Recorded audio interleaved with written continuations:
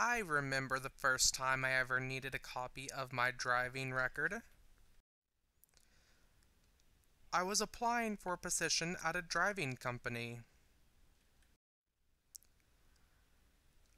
I never really stood why they wanted it at the time. I thought, how does this determine if I will do my job efficiently? After growing some and becoming a bit wiser, I now understand why the company I was applying for wanted a copy of my driving record. For a number of people, they also will need a copy of their driving record at some point in their life. The record, though, can have some damaging effects such as higher insurance premiums if there are a number of infractions or incidents on the driving record. I would like to provide everyone with a few tips on how to clean up your driving record if it isn't as pleasant as you would like it to be.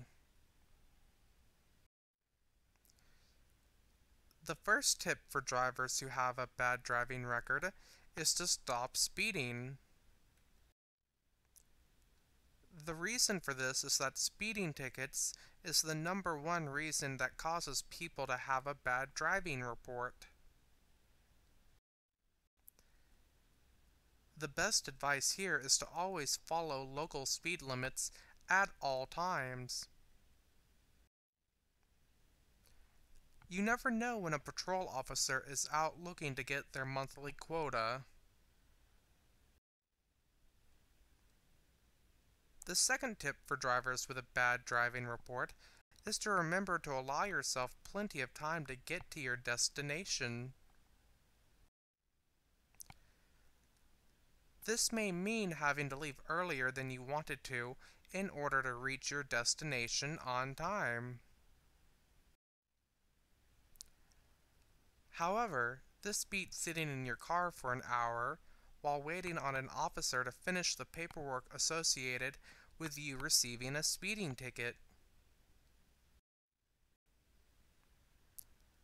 The next tip that drivers should consider when cleaning up their driving report is to take a defensive driving course.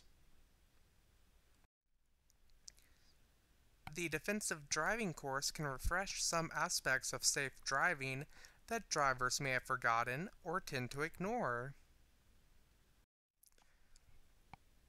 Taking a defensive driving course can also offer certain discounts on auto insurance premiums depending on who your auto insurance is through.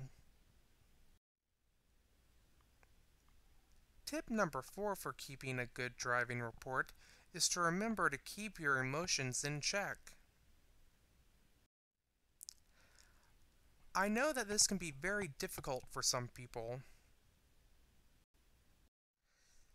This is especially true when someone cuts you off and then starts driving 15 miles below the speed limit.